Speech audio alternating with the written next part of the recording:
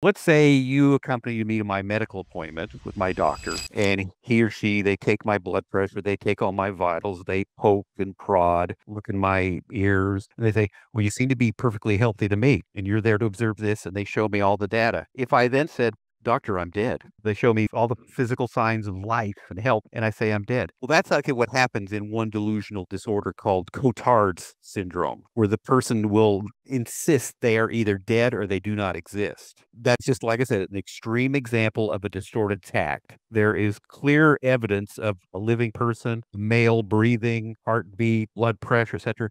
And I insist, Doctor, I'm dead. So that's a tact that's clearly distorted away from the actual physical data of the body being alive, of a person talking, breathing, heart beating. So I don't want to talk about Cotard's example, except that's the best distorted tact I can come up with, the most extreme. So the tacts are distorted, and they can be distorted by reinforcement and or punishment contingencies.